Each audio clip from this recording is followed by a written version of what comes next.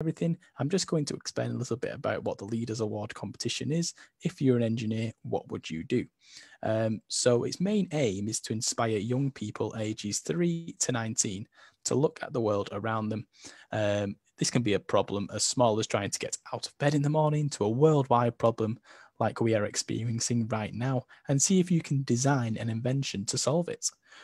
We provide opportunities for you to meet and interview engineering professionals online, just like we are doing today, to inspire you to think of ideas and start designing some inventions of your own.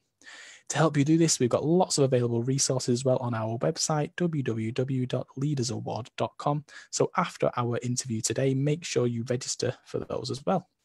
Our suggestion is that you make this into a weekly challenge, so interviewing different engineering professionals online every week, which we will provide for you, and then looking for a different problem every week that you'd like to solve and design an invention for that. Just before you all head back to school, choose your favourite invention that you've come up with over the last few weeks. Take this into schools where they can then send off your entry to us for our engineering professionals to read and grade. So without further ado now, I'll now pass over to Prisilla Johnson, who, as I mentioned before, is an aerospace and engineering student with pilot studies at UWE Bristol. Hi, Prisilla. Hiya. Can you hear me? Yeah, brilliant. I'm just going to stop sharing my screen now. And I'll just make sure your video's started as well. Are you able? There we go. Yeah, fantastic. I can see you there. Hi, Prisilla. Hi. Can you hear me quite good, right? Yes, I can. Yeah, I can hear you. That's totally fine. And then just see if you can share your screen now. If ever anyone is having trouble with the sound or the video at all, just let me know in the chat section as well. Yeah, that's perfect. Yeah, I can see that now, Prisilla. Yeah, that's fine. Yeah, so is it okay for me to start? Yes, off you go, Prisilla. That's perfect. Okay, yeah. So hi everyone, I'm Prisilla. I am currently towards the end of my journey at university. So I did 5 years at UWE Bristol with an integrated master's. So I did 3 years of bachelor's, 1 year of placement, and then is now finishing with a master's as well. So today I just want to quickly run through through what I've done at university, whether it's studies, not studies, and also what I did at placement, and also another extra cool thing that I did as well. So if we move straight on to it, nope, does that work? Nope. Yeah, that's worked. It seemed to go into it then, Prisilla. That seemed to be okay. Okay, yeah, that should be fine. Perfect, yeah. Okay, so a quick intro to my background. So I was born in India, but I have lived in Saudi Arabia for many years, and also I went back home in India to live for 1 year as well. And then I came to the UK back in 2006, and I've been here. I've done most of my secondary school and my university kind of studies here in the UK. I went to a school, so I live in a place called High Wycombe. It's just near Reading, and I went to school here, and I managed to get for GCSEs 7 A stars and 6 A's, and I also got I got 3 A2 levels, so maths, chemistry, and physics, and I also did AS engineering. So in my school, I was the first girl to take engineering as a subject in sixth form. So I was pretty happy with myself, even though it wasn't a very high grade. I was happy that I managed to get through 1 year of engineering at school as the first girl. So yeah, so that's just a bit about me. And before I go into kind of like the academic side of university, I want to show you what we do at university when it's not just all about studies, but university really pushes you to try and do things outside of studies, because that's where you can get a lot of the skills that you probably won't get when you are studying. And so I personally, what I've done is I'm a student ambassador for the university. So that means I represent the university at different events. So whether it's open days or maybe going to schools and coming and talking to future engineers, future university students, and so on. I've taken part in a lot of challenges. So a key one is something called the IMECI UAS challenge. So it's where it's done by a very professional body, and what you have to do is you have to create a kind of like an autonomous drone, and it has to pick up a package, it has to drop it off at a certain point, and then it has to come back, all done through automation. So I did that actually my first year. I was quite nervous because in my team they were all final year students, but they were so kind enough to have me on to kind of help them out with their projects. So I helped out with making the drone. And also other things that I've done is I've got the wonderful opportunity to go and see the Concorde for its 50th anniversary at Aerospace Bristol. So if any of you are not maybe based in Bristol, or if you ever come by Bristol, I recommend visiting Aerospace Bristol. So that's where the Concorde is based, and it's a very, very nice view, nice sight to see. So yeah, so extracurricular activities, there are kind of different clubs and societies that you can join, and yeah, they always push for us to kind of join any society and to try and like take part and not just think all about studies. You need to have skills outside of what you study as well. So yeah. So let's move on to kind of what do future engineers do. So some of you may have maybe a bit of an idea of what an engineer might do at university. So not in a workplace, but at university, but it's a very standard routine. So we attend lectures, we have to go to tutorials. So they're like mini workshops where we either do like problems and we go through activities, or we have to make something, we have to try and test some things. And then we have either individual study or group study. This is our standard routine regardless of whatever year you're in. And we have something called modules. So where in school you may have kind of, so you do a certain subject for like whole year, we do modules where it's one topic that you study for maybe one term, or a subject that you study for three terms, and so on. And as you go more with your study, you will have like more number of modules, or you will have less number of modules. And we also engineers, they have a bit of coursework and exams. So we don't always have just exams. We have things called courseworks where you have to maybe try and make a practical thing using the stuff that you learned in your lectures. So one thing that I did in my first year is, if you look at this picture, where we had to design, so they gave us this foam cutout, and we have to then decide how long this certain wing has to be. And as a team, we then decided what the length is. We decided the design. As you can see, it's a very kind of flaming wings, which is very contradictory, because we don't want an aircraft wing on fire as it's flying. But and so we have, so we did that. And another challenge that to this particular coursework was that we had to determine how much weight it can carry while it was flying. And so we predicted, so we made a prediction, and then towards the end of term, we went out to a field, and our lecturer, he decided to put this on an aircraft, and then and it flew, and we just measured how long it flew and whether it could carry the weight that we predicted. And lucky for us, it actually managed to carry more than what we predicted. So we were very happy with our predictions and our wings. So that's one of the coursework that you do. And also future engineers at university, it's not just like you don't just study just with aerospace engineers.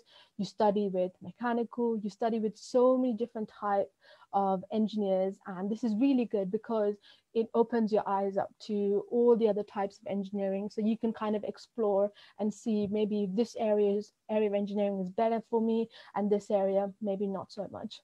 Okay, so this is what future engineers do at UWE Bristol.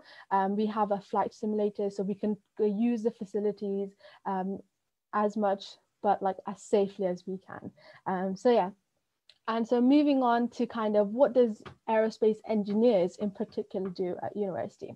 So we have three main categories of within aerospace. And so the first one is design.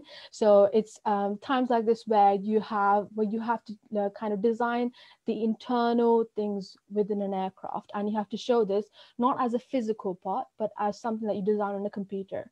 So if this is something that you're interested in, if you like to draw, if you like to design kind of parts and objects on computer, if you're good with something called CAD, so that's called a computer aided design. If you're good with systems like that, then this is probably something that you can go towards. So this is this is like a really good way, rather than spending loads amount of money trying to build a plane, you can actually build a plane through design, then see if it can actually be made in real life. Okay, so another part of design that we look at is something like this, where we look at so if the aircraft was made, how would the aircraft behave or how the aircraft would behave when air flows over it. So as you can see, all these yellow and red and blue, all these different kind of colors, they're showing us how each air particle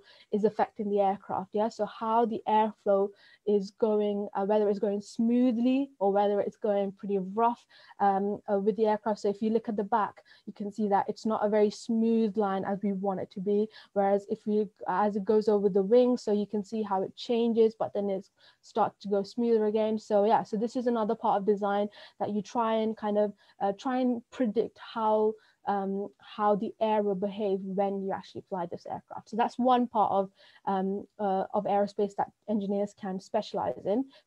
Another part is systems. So this is a view that most of you, if not every one of us, are familiar with. If you ever get a chance to actually see this view in an aircraft, I highly recommend it. So this is all about the systems behind actually running the aircraft. Okay, so this is one of the main systems. You have the cockpit, so you have all these different instruments that help the aircraft run smoothly, safely, and effectively. Okay, and so the aerospace engineers, what they do for this one is they have to kind of look into how everything talks to each other. That's the main element of systems, is that how does for example the controls talk to the system that looks into the weather, or how each of the instruments are talking to each other. And so yeah, so that's another part that if you are interested in, you can go towards, you can specialize in that. Then another part of systems is things like lighting, or things like the entertainment systems that you get to watch movies, and that controls the temperature, that controls all the different systems inside of an aircraft. So we're not now in the cockpit, but now we're where the passengers sit. So we're now looking at the systems that control entertainment, the temperature, the lighting. So aerospace engineers, they have to come up with systems that do all these things without being a danger to the aircraft, or without causing any problems. So that's another big part of what an aerospace engineer does. So you can specialize in systems. And then the final kind of the part of aerospace engineer is manufacturing. So we've got three main areas: manufacturing, and this is what I am specialized in. So manufacturing, as you can see in this picture, building an aircraft is not as easy, or is not as simple as building maybe a car or something smaller. So if you look in this picture, there are so many different parts and people involved in building an aircraft, and each of these parts. So you can maybe build a car within a day, but an aircraft, in order to build it, it has to go through it usually takes years to build just one aircraft, or years or months to build one aircraft. So as you can see, the manufacturing in terms of aerospace engineers, they look at how can we build an aircraft in the most cost-effective way. So we want to try and save money money, but we want it to be made in a way that it won't cause any harm or it won't break down. So that's a huge part of manufacturing, and also using a process that is actually kind of smart, that doesn't that won't like go away in like a couple of years, that it will stick around for a while. So yeah, so there are many different elements involved in making an aircraft. You've got the process, you've got the machines, yeah. So you have to decide, do you want this aircraft to be built by humans? You want it to be built by automated maybe machines, or do you want a bit of both? So that's all involved in this journey. And then another part of manufacturing is, what kind of material do you want to build your aircraft out of? Yeah, do you want to use, so currently we are or a lot of the aircraft is now moving into being built out of something called composites. Okay, so these are there, we can call them a smarter material, because they can give us strength in certain directions, and then they can give us flexibility in the other directions. So companies are looking into involving these materials into aircraft parts. And so yeah, as an aerospace engineer who specializes in manufacturing, you have to decide which material your wing is going to be made of, yeah, which material your blades are going to be made out of, and yeah, and if there is any new material out there, how will it benefit the aircraft? Is it going to be a good benefit, a bad benefit? Then how long is that material going to last before you need to replace it? Yeah, is it going to be easy to replace it, quite difficult to maintain it? So these are all the different kind of elements within an aerospace engineer. Yeah? So don't ever think that being an aerospace engineer is just about maybe the design, just about looking at systems or manufacturing. When you go to university, the good thing is you get to really get a flavor of what each of the three areas do, and then you can kind of decide, I think my strength is more manufacturing, so I'm going to specialize in that, or I think my strength is more from the space, and then you can do that. So yeah, so university gives you a chance for you to really choose a certain area that you really like, and you can start working towards that area. So moving on to what I've been doing for the past 2 years. So at university, when you come towards your final year, you have to do 1 year worth of your own individual project. So you have to look into and research into a project that that you want to do and that you want to find out, that would help not just university, but that would help the industry as well. So I've done 2 years of this because I did my first year of my end of my bachelor's, and then the second for my master's. And so I was looking into something called morphing. Okay, so we know that morphing is when something goes from one position to another smoothly. Okay, so that's what morphing is. And the greatest example of morphing we can see is through birds. Yeah, so we can see a bird that can go from this stage all the way to this position. It can go so smoothly using its feathers, and we want to try and kind of use that in aircraft, because the reason why the bird goes to this position is that it helps it to gain better speed. It can fly a lot more faster, but then it doesn't have to use a lot more energy to fly when it's going through this. So this is the peregrine falcon, which is one of the fastest flyers, and it can dive very, very fast just in this moment. But then once it's done, it then goes back to this shape. So we want to try and see if we can change the aircraft from maybe something that's that we can change the shape of the aircraft so that it can fly either faster or better, and so then we can get to places quicker, or we can try and save some money on fuel. And so yeah, so these are the three different areas in which a bird changes its shapes. So it can fold, or it can expand, it can twist, or it can flex or extend as well. Okay, and if we look into current aircraft, there are a couple of things in place that helps aircrafts to kind of change its shape, or it helps it to gain a bit more speed or slow itself down. The most familiar one that we all see is flaps. So you may see at the end of the wing, flying, there is this little tiny bit that pokes out, and that kind of goes up and down like this. So that helps when we want to lower the speed. We usually put the flaps down, we put it down, and so the aircraft loses some of its speed. And then when we want to try and fly faster, we make sure that it's straight. So that's something that's already being used in aircraft. But also we've got our landing gear, so retractable landing gear. So obviously when we're flying, when we're cruising, we don't want big wheels to stick out of the aircraft. So what we do is they invented retractable landing gear, so that helps the aircraft maintain a better shape as it's flying. Okay, so these are currently being used, and these all involve changing the actual shape of the aircraft. But as I was more interested in kind of the material side, kind of the manufacturing, I was looking into, can we make a morphing material, so a material that changes shape, or that maybe gives us a bit of flexibility so that it can change shape. Okay, so that kind of leads on to my project. So my first kind of part of my project was to create this skin, and so I used something called carbon fiber. So it's the black kind of net material that you see here, and actually this material comes quite close together, but I had to, in order to kind of make sure that things can go through, I had to kind of take out every other strand using tweezers. So that was a good kind of half an hour spent, and I would do like maybe 5 or 6 samples. So that was a lot of hours just trying to take out each strand using tweezers. Yeah, so sometimes we have to use even the most simplest tools to really help us with our projects. And so one part of my material was carbon fiber, and the next part is silicon. Yeah, so these are 2 everyday materials that you would use, that you would see, maybe not carbon fiber at home, but silicon definitely you can see it in everyday things.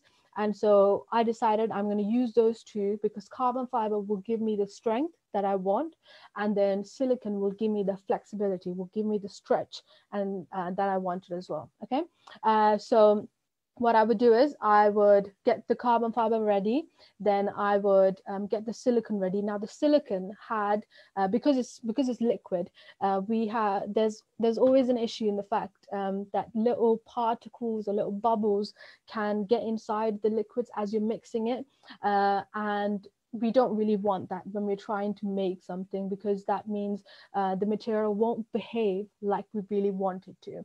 And so what we have to do is we have to put it inside something called a vacuum changer. So that's this big gray machine that you see over here. And so what this machine does is, when you put your sample inside it, it completely seals off. So it takes out all the air in this big tube, and then by taking out all the air, it is then making sure that all the bubbles are removed and it's mixed well as well. So sometimes as humans or as people, we may make errors, so we won't probably mix it together quite well. So this just kind of double checks it for us and gives it in a better one. So yeah, so you put the silicon through that, and then you put your first layer of carbon fiber, the first layer of this material, then you put the silicon on top, and then you spread it out. So this was a very therapeutic, so a bit of calming thing to do. So you stretch it out, you spread the silicon, and then you put your next layer, and then you finish off with your final layer of silicon. Okay, and so I used plates because they were already pre-made in the university, and also you need a set design, or you need a set length when you're trying to test it later on. So yeah, so and then because we're trying to get these 2 materials to stick together quite well, what I decided is maybe to put to use some weights to put on top of this of these plates, to try and really push the carbon and the silicon to come together. Okay, because if they weren't together and if there was any gaps in between, then it wouldn't stretch as well, or it would tear. Maybe once the first time you give it a pull, it might just go apart, and we don't really want that. So I put it away, and then I had to take it out after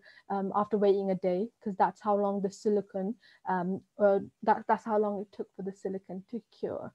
And so a big part of materials, or a big part of manufacturing, is you always need to test what you make. Yeah, that's a huge part of what materials and manufacturing is. So I decided to test my material to see how much strength it can really take, so how much I can really stretch it before it starts to fall apart. And this is something that you call a tensile testing. Okay, so this is where a machine grips a sample and it literally starts to pull it apart, and then it just keeps pulling until the sample just breaks, and then we'll be able to tell how much strength this sample or this material can really take. Yeah.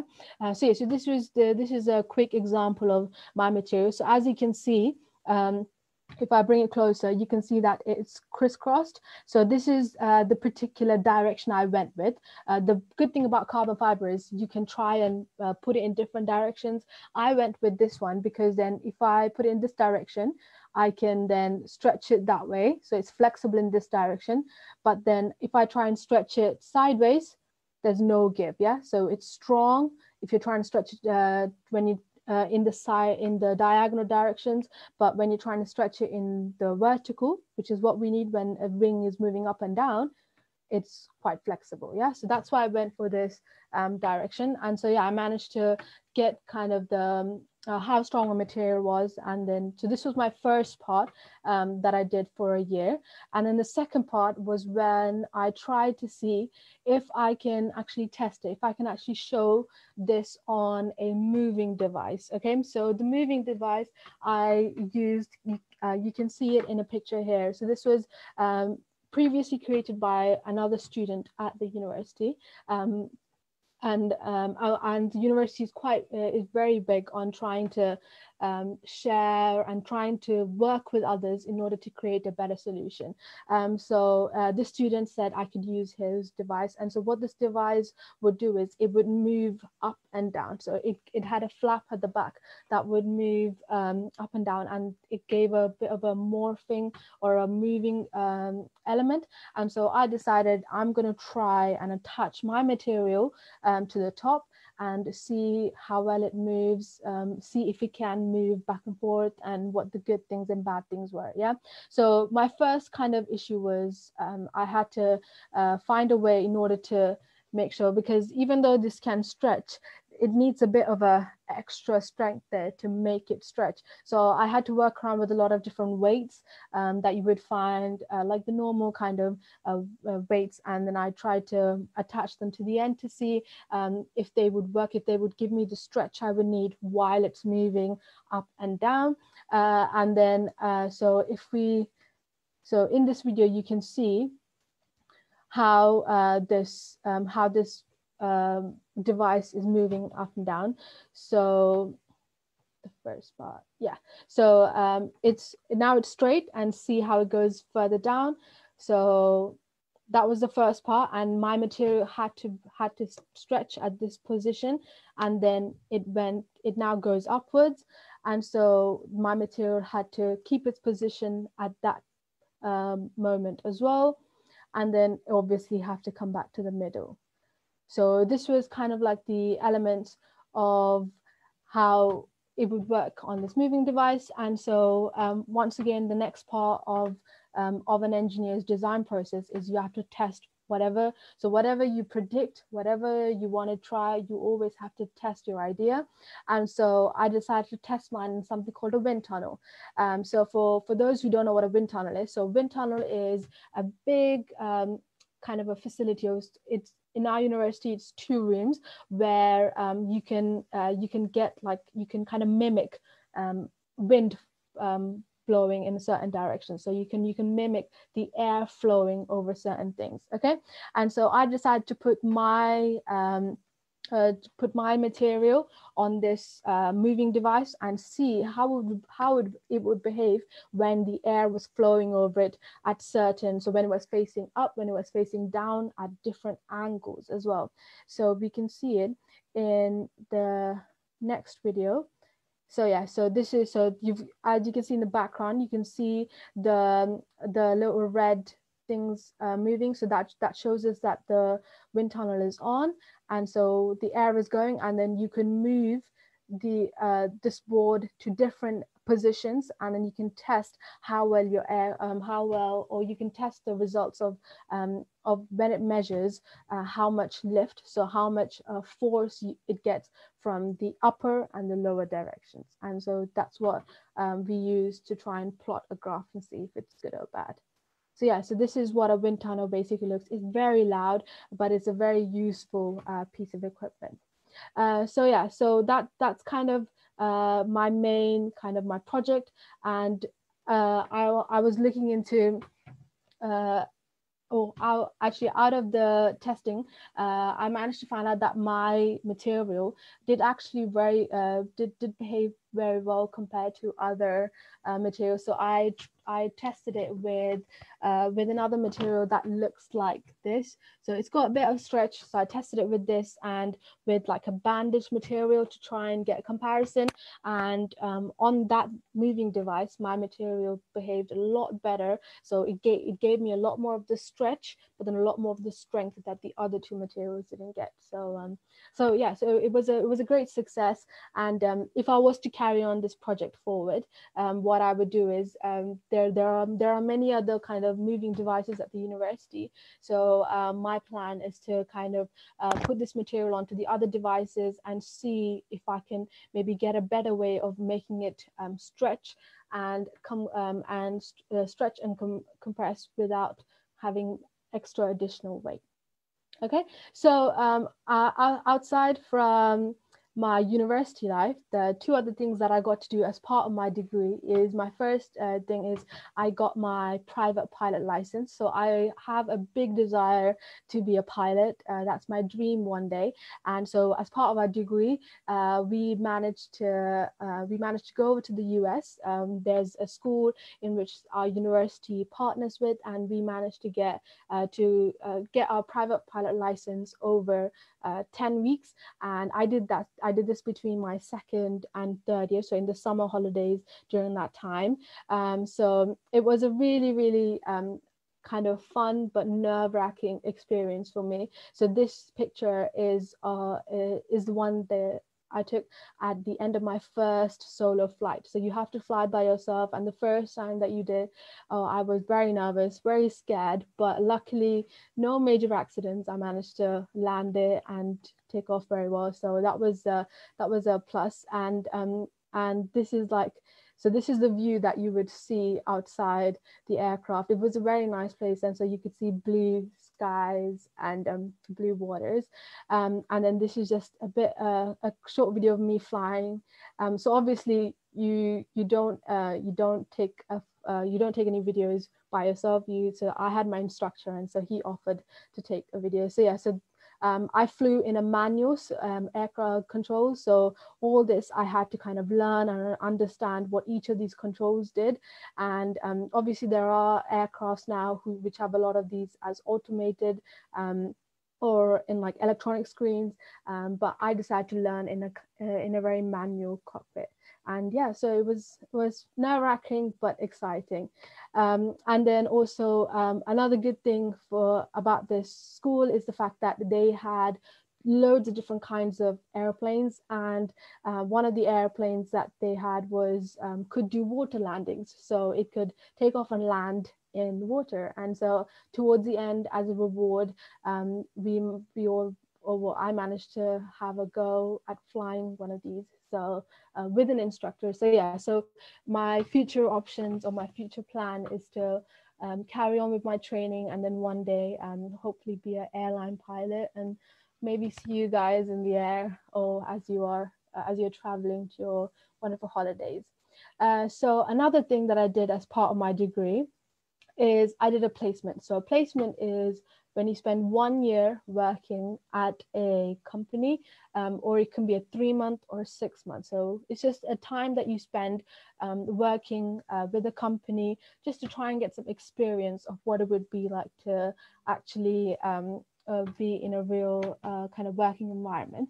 And so I did mine at Jaguar Land Rover. in Birmingham, and I managed to see. Well, I was working with a lot of Range Rovers, a lot of F-Paces, so very, very nice luxury cars. But as part of my degree, I worked in the plant launch department. So what our department did is we made sure that when a new car was being built, it was built to like the best standards, and it was built to the best kind of ability. And also we made sure that if there was an issue that people found when they were trying to make the car, that it was told perfectly, or it was told clearly to the engineering teams, who would then try and make adjustments to make sure that that car was being built a lot better. So I had to go through a lot of information of all the associates or all the employees, writing down each of the faults that they would see, and then I had to kind of go through that,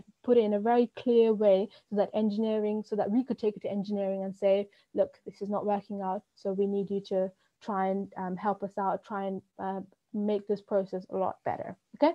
And also another another great thing that I did with them is with the local school, we did an engineering project where we would take a project from Jaguar Land Rover, and then we would help these sixth form students kind of come up with a solution to that project.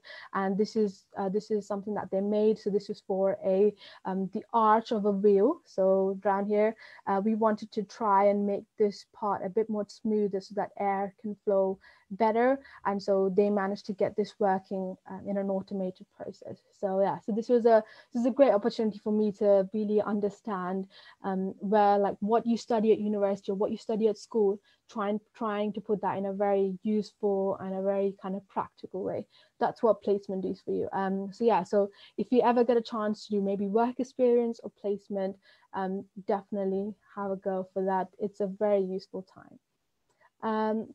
But other than that, thank you so much for listening to me, and I hope you understand just a bit of what we do at university, all the different things that we look at. So yeah.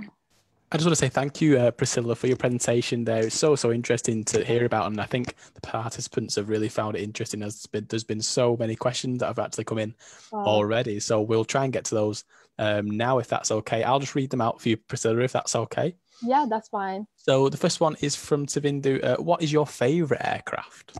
I think it will have to be Airbus A380. It's one of the newer ones, and it's got I believe it's the double-decker ones. It's got a very nice interior, and I think that's one of my favorite ones. Tavindu is also asking, what's your favourite subject as well? Well, what was your favourite subject at school, I think? At school, I must say my favorite subject was nothing related to engineering, but it was actually art. I really enjoyed art quite well, but I liked maths as well. Maths was another favorite of mine at school. Frey is asking, what triggered your mind to become an engineer, or did you just know from one moment that just flicked into a switch in your mind that you wanted to become an engineer? Well, there wasn't like that one moment. That's such a great question. I've never been asked that question. So yeah, there wasn't that one moment. I'm always someone that really likes to get practical and do something with my kind of hands, just get in there and do it. And I really liked maths as well. So then I liked maths, chemistry, so all these kind of science and sciencey subjects. So I realized that engineering was a great area where I could kind of use these skills and these subjects that I really love to try and like make a kind of like a working element, to try and really get my hands dirty. So yeah, there wasn't that one moment, but as I kind of was going through school, I got into I took part a lot of like projects and after school clubs, and so when we did a lot of practical things, I really enjoyed them. So yeah, that was my kind of moment going into engineering. Brian is asking, what has been your favourite part of your course so far? My favorite part, there've been quite a lot. Okay, I think my favorite part so far has been so we have a flight simulator, so it kind of a flight simulator mimics an aircraft, so you can get inside and you can see, you can literally fly an aircraft. And so for the last couple of months, I've been giving kind of sessions and tutorials, and that was a really good thing because I really enjoyed the fact that I could show other people my passion of flying through a flight simulator, and it was pretty cool to kind of be behind the controls. So yeah, that was probably the best part of my course so far. We've all got a question here. So what did you prefer, primary school or secondary school when you were growing up? Oh, I must say I enjoyed primary school more than secondary school. I don't know why. I think it was a lot more simpler in primary school. Secondary school was good. But yeah, primary school was a lot more fun at that time. Frey is asking, did you have a fallback plan? So if was it not that you would want to be? So if you didn't have engineering, did you have a fallback plan? So if I didn't go into engineering, actually my fallback plan was to go into teaching.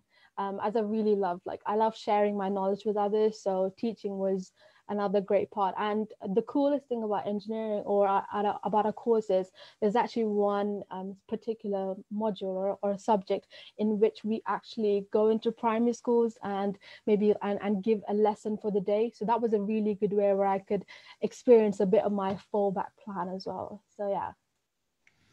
Tavindu's also asking, how long do you think it takes to construct the wing of an A380? Ooh, that is definitely more than 6 months. That is definitely a more than 6 months job. Oh, another good question here. So, will you get to design a rocket ship at any point?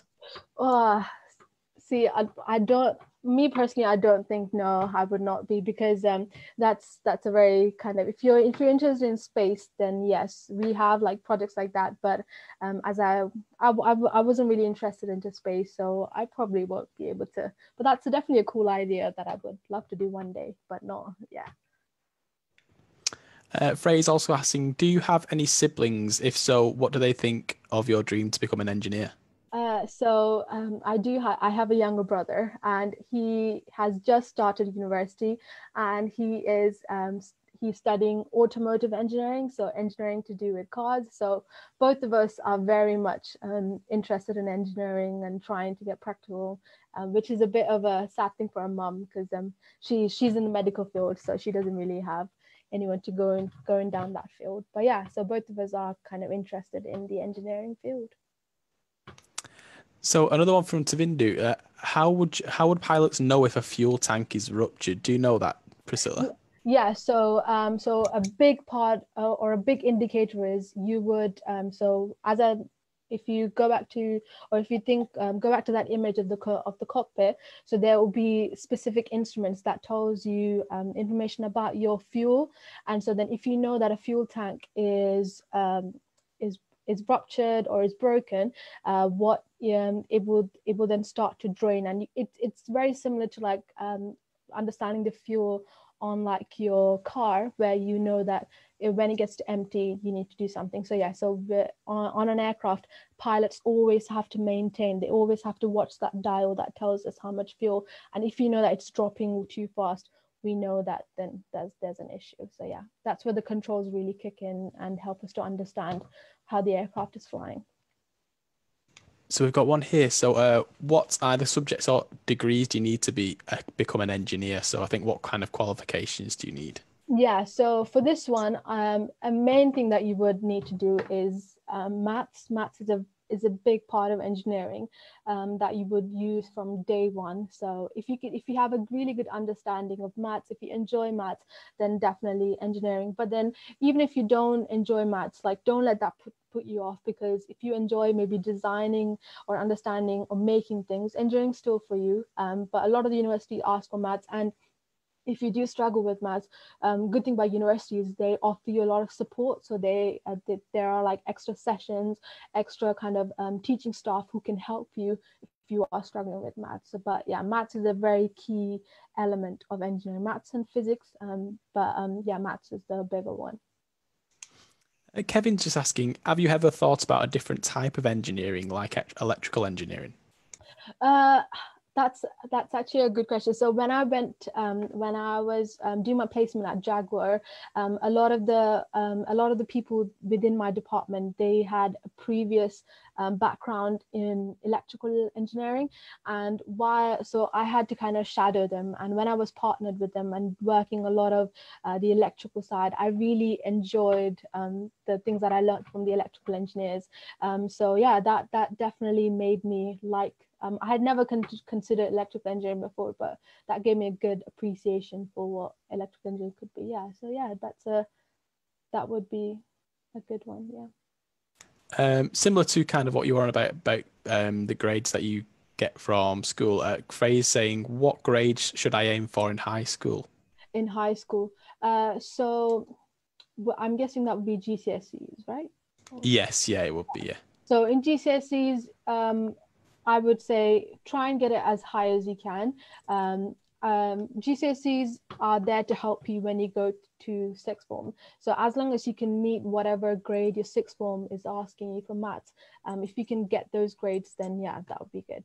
But C and above, if you can get B's and A's and A stars, then that would be good as well. I think they have a numbering system now as well, which I'm not. Yes, I think it's slightly different now. Yeah, so, With the numbering, I think it is. yeah, Yeah, I think you're right there. like 8 and 9 or 7. Yes, yeah, So yeah. that, It's all different from when we were at school, I yeah, think. at school, yeah. So as I said, if you can get higher than I think it's a 6 or a 7, then you should be good. Yeah. To Vindu, looking who's also asking, do you know how long it takes to construct an engine for an airplane? Ooh, an engine. I think the engine would probably be 3-4 months. So it wouldn't take as much time as building the wing, but yeah, just maybe 3-4 months. That's my guess for that. I'm just going to ask you a little bit of a question around kind of away from engineering. Is there anything outside of engineering that you enjoy to do outside just to kind of de-stress or anything, Yeah, Priscilla?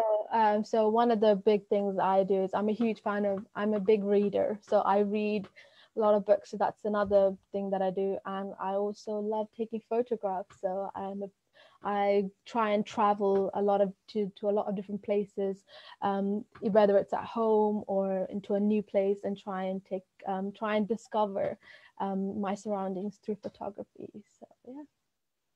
I think they're quite creative interests as well. I think Yeah, does that help you with the creative process when engineering? it does. It really does. Like as I said, when I took art in GCSE, and I still at spare times I still kind of draw. I still kind of get creative, and that really helps when you're trying to solve a problem, because it just makes sure that you're not exactly going for one route of giving a solution. You're actually considering others. You're brainstorming ideas. You can think of different ones, and a lot of employers, they like their graduates or their students to have a creative element, because you can think of like many different solutions rather than just one solution.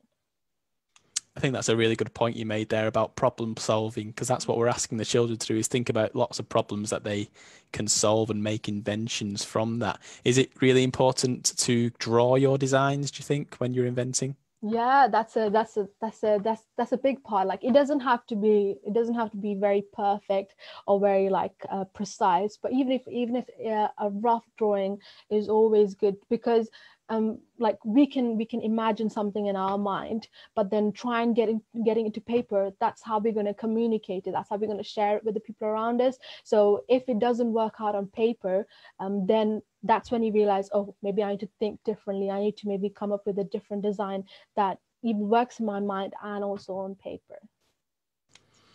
I think as well, you were on about different materials that you use as well. Do you think that's really important to think about all those different materials that you can use and the best material for Exactly. inventions? Yeah, definitely, because especially we're now looking into trying to keep the planet safe and trying to save the planet. And so we want to try and use materials that won't cause any harm to not just the planet, but to humans, because there are some materials out there that when it's going through certain phases or certain parts, it can actually be a danger to people in like the air that we breathe, or in the water that we drink. So yeah, thinking about the different types of materials is very important, because someone can invent a material that actually can be a solution to a lot of problems. So yeah, don't always stick to like the standard material. Try and think outside of the box. Try and maybe think, oh, can this material be used for this purpose or not?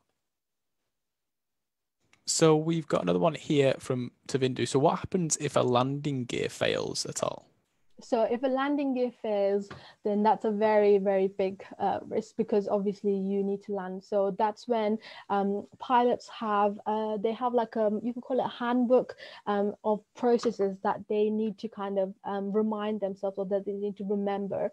And in that handbook, it goes through all the different scenarios, and it tells you what you need to do as you're going through each kind of failure or each kind of issue. So yeah, so pilots would turn to this handbook. If there's nothing in there, that's when they would talk to the air traffic control, and they will try and maybe help you to land in a different or in a different way or safely. So yeah. We've got one from Freya. I think you might have touched on this already, but what were your favourite subjects in school? In school, so art for one, and then I liked chemistry and maths. So these were the favorite subjects at school. Another one from Kevin. So what are your thoughts on helicopters and how they're made? Helicopter, I really like, I love the topic of helicopters, but for me, I don't really have a passion for helicopters. Like, they're amazing in what they do, and it'd be good if one day we can merge. So there are concepts now of where we can try and merge a helicopter and a plane together. So try and get it to take off vertically, but then fly in that direction, in the kind of the same direction. So there are plans being made too, but I'm not very passionate about helicopters. But they're definitely very cool, and they're a lot more complicated than your standard aircraft. So yeah, if you're interested in those, please do kind of pursue that. So Tavindu and Lincoln is also asking, are all cockpit doors bulletproof? Oh, Do you know? I'm not sure about that actually. I've never been I've never been asked that question. That's a tough one. That is actually, I think that might take a bit more of a research, but I'm not sure about that. I'm sorry, I can't give you an answer for that one. I'm just going to touch on our kind of Leaders Award competition that we run. We asked the students to think of a problem and kind of design an invention for that problem. Mm-hmm. Is there any kind of, I'm going to kind of put you on the spot a little bit, Priscilla. Is there any ideas that you can think of now? And I'll give you a bit of time if you want to answer some of the questions, but if in the meantime, if you want to have a think about an invention that you think would be good, or even something that could help you in your job at all. Mm-hmm. Okay. Do you want me to ask a few more questions and then you can come back to that one? Yes. Yeah. So Frey's asking, obviously you said you did different things like reading and things that's in your own time. Did you ever sing, Frey is asking, in school or anything like that? Yeah, so I don't sing at school, but I sing at church and I play the keyboard. So I like to kind of de-stress using kind of musical skills and talents that I have. But at school I was part of the dance team, so we did that. So yeah, I hope that answered that question. That's another kind of creative, I think, interest of yours as well. Kevin's also asking, how do you save a plane if it's stalling? If it's stalling, so first step, we always refer to that handbook that a pilot has. So we have to learn a lot of this by heart, but then there are certain procedures that you would have to go through. So you can land an aircraft without the engine in a worst case scenario, but then if it goes to install, you want to try and bring it back to a level. So if it was maybe going down, you would try and pull back and try and make it level again. As I said, there are other kind of procedures in that book that will help you, that will guide you to that process. But if it's a very worst case scenario, then that's where you would have to talk to like people within the air traffic control, people on the radio, to try and see if there's any other answers on how to land the aircraft. Obviously, we never want this kind of situation to ever take place, but this is something that as part of training, the instructors would literally put us into a stall, and they would see, or we would have to then do the stuff that we would do if we were to go into a stall. What are the different procedures? This is part of our final exam, and so we have to do things without losing any altitude, without losing any speed. You have to do it very precisely, because if one wrong thing, then it can be very fatal. Tavini's also asking, can turbulence crash a plane? Yeah, that's because you've got two different types of turbulence, and yeah, turbulence can crash a plane. And Brian's asking, in the future, do you want your morphing skin to be used on aircraft to help improve them? I would, yes, that is actually, that would be a very good kind of way, especially the fact that a lot of the companies now, they're looking into carbon fiber, and so they're looking into putting this material on aircraft. So this would be a great kind of solution, and so yeah, it would be amazing if it was used in an aircraft in the future. Another one from Brian is, so are there any developments that are being made to try and make planes more eco-friendly? And do you have any ideas that would make planes more eco-friendly? This could be maybe your idea for the Leaders Award. So currently there are things like solar powered aircraft, then like hydrogen powered aircraft. So there are aircrafts that people are building that maybe run on biofuels. So they're looking into alternative in sort of fuels in terms of what powers the aircraft. Nothing is exactly kind of in a very finalized stage yet. So everyone's still designing, everyone's still testing their concepts. There isn't one aircraft at the moment that can fully kind of work on an eco-friendly way, but they're slowly, they're trying to make it better. So trying to use more eco-friendly fuel, and so this is where morphing comes in. So if you can move the aircraft to a certain position, maybe that can save on your travel time, which can then save on how much fuel you consume or how much fuel you use. But if I was to kind of go for it, it'd be definitely to kind of go down like the trying to use better ways of fuels. So yeah, not your standard kind of petrol or kerosene, but trying to come with alternative fuels to power your aircraft. I think that's kind of quite a good theme for the young engineers to think about as well, about eco-friendly, maybe aircrafts around that as well. One kind of question to end on here, Priscilla. Is there any advice you could give to the young engineers who are listening today? Yeah, so I would say don't give up. That's probably my biggest kind of tip I would love to give you, is don't give up. As an engineer, especially my 5 years of doing placement and studying at university, there are many times where where something won't really work as you planned, and then you feel kind of like you may feel a bit discouraged or disappointed, but that's when you don't really but when you don't give up and you carry on working, and you then suddenly find a solution that actually gave you a better result than what you originally planned. So that my number one tip is don't give up, just keep trying, and especially with the Leaders Award, just try and be as creative as you can, try and research into different things, use the most craziest idea, but in a safest way. Use the most craziest idea, and sometimes you can find the most brilliant idea in the craziest situation. So yeah, don't give up, just keep going at it. Perfect. Thank you so much for that, Priscilla. I just want to say a big thank you to you and for those people who have been sending in their questions. They have been amazing. We've had so many that have come through today. So big thank you to everyone who has been involved today. Yeah, thank you to everyone. Some of the questions definitely made me think. So thank you so much. I really enjoyed those. Brilliant. I hope everyone's kind of been inspired to take on the Leaders Award competition from Priscilla today and start designing. So use our resources on our website at leadersaward.com to help you. And please join us for our upcoming interviews next week as well. Thank you again for everyone joins. I've put a link for our online survey if they could complete that as well, and then we can get some feedback through to Priscilla as well about the interview today as well. I think we'll end it there. Is that okay, Priscilla? Yeah, that's fine. Thank you so Brilliant. much. Yeah, thank you everyone. Bye.